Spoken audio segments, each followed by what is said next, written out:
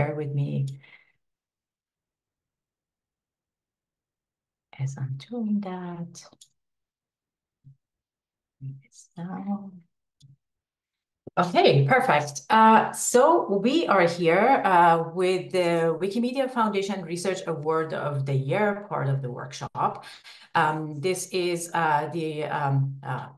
This is the moment that we are going to reflect back and celebrate some of the most recent research that is done on or about the Wikimedia projects that we believe is going to have high impact on the projects.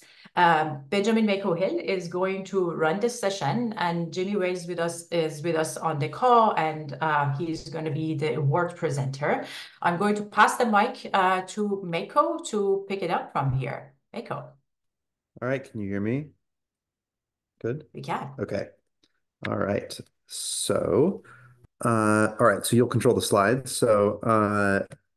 Let's get started. I am very excited to be able to do this for, gosh, how many? This is the third or the fourth year that we've given the award. Um,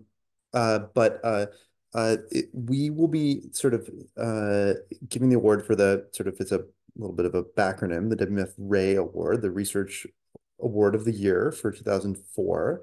And the goal of this award is to recognize some really just like and celebrate some really fantastic work that has been done in the previous year that uses Wikimedia data to sort of understand and improve Wikimedia projects and the broader sort of web ecosystem, and to answer critical sort of open research questions. Really exemplary work of the kind of stuff that you've been seeing here at the workshop already today. Um, the award is chosen by a two-person committee that consists of Leila, who of course you've heard from today, and myself.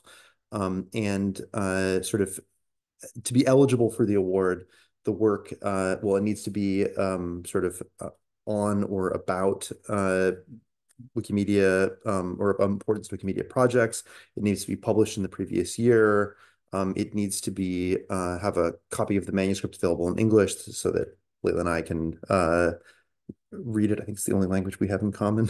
And there can't be a conflict of interest, so we can't, of course, I can't give the award to one of my students, for example, or a collaborator.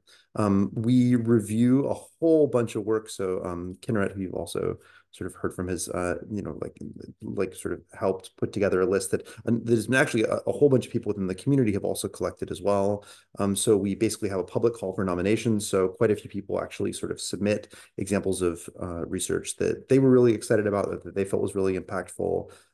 We go through all the research that is tweeted out by the Wiki Research account on X, of which there are hundreds of examples each year. And then we also do sort of a systematic search to make sure that we haven't that there was not something that we missed by doing searches in the normal sort of way in which we search for papers. So we try to do a systematic work sort of look, not just for both with both a sort of push and a pull.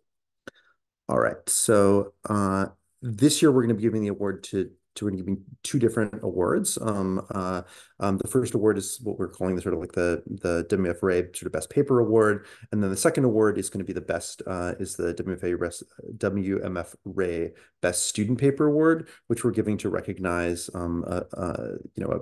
a paper that was written by a researcher who was a student at the time in which they conducted the research. All right. Go to the next slide. There is this is not just a sort of there's a physical award. It's not just an intangible award. We actually there's a certificate, but we also send people a physical award. So you guys have well, many of you know, if you're a Wikimedian or if you study Wikipedia, you might know that Wikipedians and Wikimedians often give each other virtual awards called Barn Stars, and they're pictures of these physical objects which people use to kind of hold barns together. And there are physical barn stars, and every once in a while, Wikipedians will actually give each other these physical awards as well. Someone gave me one many years ago, and I still like treasured and actually have it on my desk. at home. I'm actually traveling right now, but I have it and I sort of see it and touch it every day. It really means a lot to me. So we'll be actually sending physical barn stars to the first author of each of the sort of winning research groups, or a person on their team that they choose, and then we'll be in contact about physical mailing addresses as well. I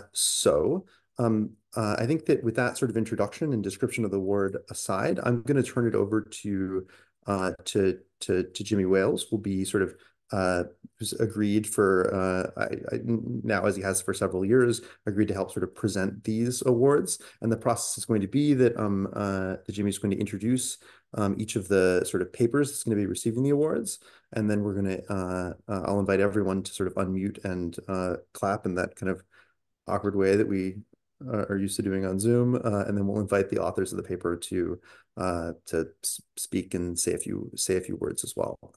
And so with that, I'm going to turn it over to Jimmy. Okay, great. Thank you. This is one of my favorite things to do every year. My other favorite thing is to give out the awards at Wikimania, which of course is a long, long tradition, and it's for me, it's a great privilege. In my role, it's one of my favorite things is the ceremonial aspect of thanking people for all the amazing intellectual work that they're doing. So let's get started here with the first paper, which is one that I was really excited to see when it came out personally. So one of the major challenges of large language models is hallucination. We all know this. You've used ChatGPT and it hallucinates. The model, they offer text or responses that sound plausible and based on logic, but in reality, they are not. Which of course is almost like if you just imagined your worst possible Wikipedia vandal, this would be it. It's not the one who puts in nonsense. It's the one who puts in stuff that's completely made up and sounds plausible. So finding a way to stop large language models from hallucinating is incredibly important for the world in the next coming decades. And there's been rapid, extensive research over the past 2 years to better understand and curb LLM hallucination. The winner of this year's WMF Ray is a paper that offers the first few-shot LLM-based chatbot that almost never hallucinates. It's grounded in English Wikipedia, and the model has 97.9% factual accuracy in conversation with human users on recent topics, which is 55% better than GPT-4. Beyond the impressive technical achievements, the paper highlights a topic of high importance for us as Wikimedians and the broader AI community. High-quality, human-curated, and managed content is critical for LLMs to be useful.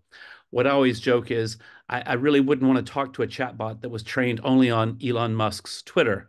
Hopefully, they'll be trained on things that Wikipedians wrote because they're much smarter than the average ranting lunatic. The research highlights the importance of Wikipedia, the work of Wikipedia contributors, and the quality content in English Wikipedia. For all these reasons, we award this year's first WMF Ray 2024 Best Paper Award to WikiChat, Stopping the Hallucinations of Large Language Model Chatbots by Few-Shot Grounding on Wikipedia. All right. So I want to invite everyone to sort of, we can unmute and clap for the authors. Right.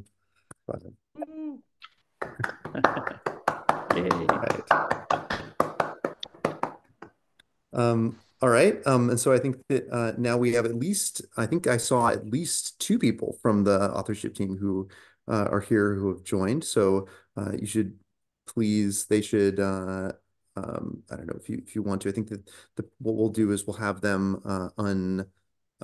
turn their video on, and then we can let's see how we do this. Turn the video on, and then we will. It's the Zoom equivalent of coming on stage. That's correct. Yeah. This is the Zoom I was equivalent of actually coming going on to ask if Kinneret, if you can put at least Monica and Sina on Spotlight. I don't know if it works out as I'm sharing the screen. That I'm looks happy great. to stop. Hello, Monica. Perfect. And then we'll do a Okay. Yeah, so I just wanted to say a few things. So thank you for this award. It is a great honor for me and my amazing co-authors. Professor Lam is also here. And so this research was focusing on making large language models more trustworthy, and we think Wikipedia and Wikidata are a very important part of making it happen. We especially like using Wikipedia and Wikidata for our research because their scale presents some interesting challenges for AI systems, and because they are full of long-tail knowledge, which large language models often struggle with. We sometimes say if our method works on Wikipedia, then it will probably work on other things as well. So that's another motivation for us. And just want to add that since we have published the WikiChat paper, we have been expanding it. Now it can pull information from Wikipedia text tables and info boxes from 10 Wikipedia languages, like English, Spanish, Chinese, Farsi, and so on. And we will soon release a version that taps into Wikidata as well. So that's very exciting for us. And this is ongoing research for us, so please do let us know how we can make it more useful for the community. It is available online at wikichat.stanford.edu if you want to give it a try. So thank you again. All right. Thank you. And I guess now we'll take a photo. Is that how we do this? We all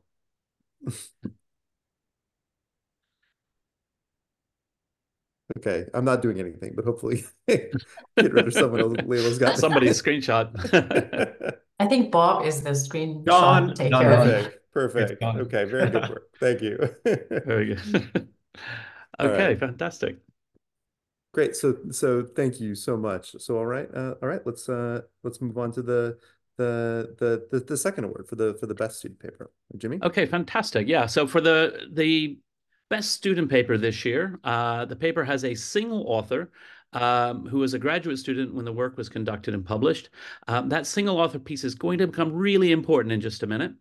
It's perhaps worth noting that the work was published in one of the very best journals in political science that, as far as we can tell, has never published a paper about a Wikimedia project.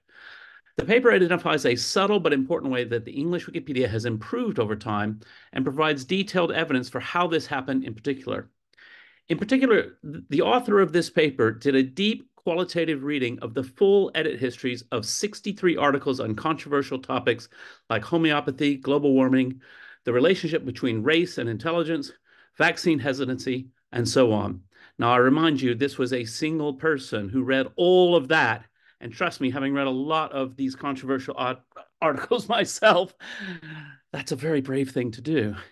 The paper showed that Wikipedia evolved in the degree to which it is given space to fringe theories on these topics. For example, to people arguing that homeopathy is an effective medical practice. In the process, the author showed that English Wikipedia has become increasingly reliable in the degree to which it reflects scientific consensus on these topics. Beyond this, the work identified a process through which this occurred.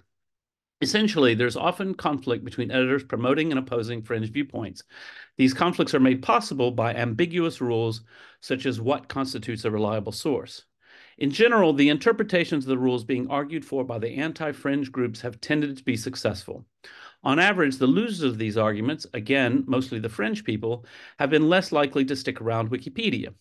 Over time, the body of editors reflected the winners of these conflicts, and the precedent and rules reflected the outcome.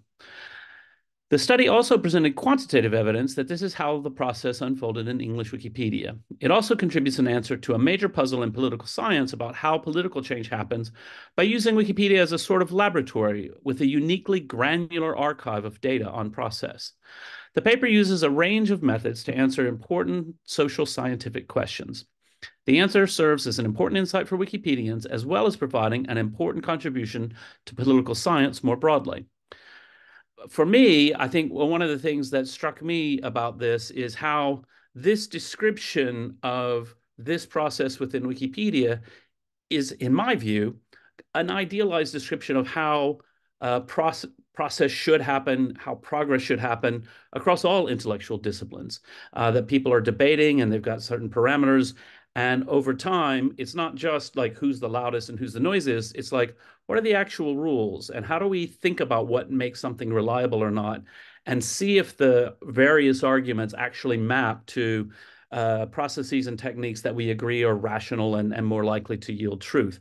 And so that this goes on within Wikipedia, great. And if it goes on in the wider world, great. This is how we can progress.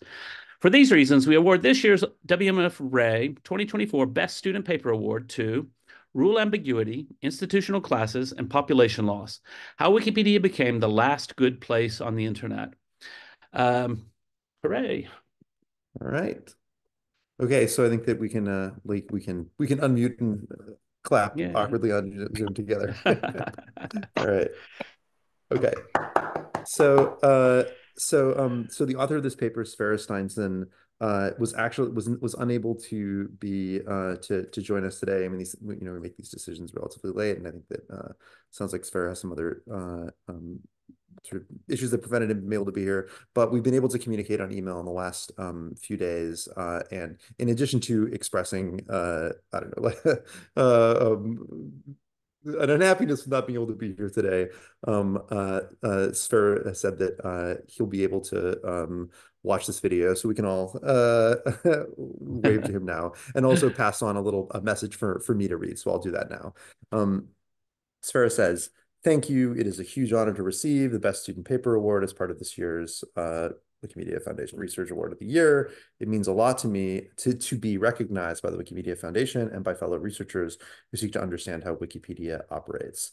Wikipedia is one of the most important institutions in the world, and it is exciting to see so many scholars across diverse fields build cumulative knowledge about this groundbreaking institution. Thank you once again." So we're sorry that you couldn't be here as well, but thank you for your excellent work, Sverre, and we're glad that we could recognize you with the award and that you could participate in this way as well. So I suppose there's not as much value in the group photograph if the key person is not able to be here, but I think that I'm glad that we got to recognize the excellent work here. And I will say, maybe just as that I think that it's just a joy to be able to read through all the work that has been produced each year. And this decision is tough. There is so much excellent work, including so much of the work that is here. And I think that there's a whole bunch of you who have done really excellent work that should be recognized with an award like this. And if we could give a big pile of them, I think that we would absolutely do that. But congratulations to this year's winners. And I think that thanks, Jimmy, for being able to be here and recognize these people again. Really appreciate it. So great. Congratulations, everybody. Thanks. Okay, so I think that's my part of the program. I'll pass it back to you, Leila. Cool. Thank you so much, and congratulations, everyone. I'll pass it to the next folks. Please take it.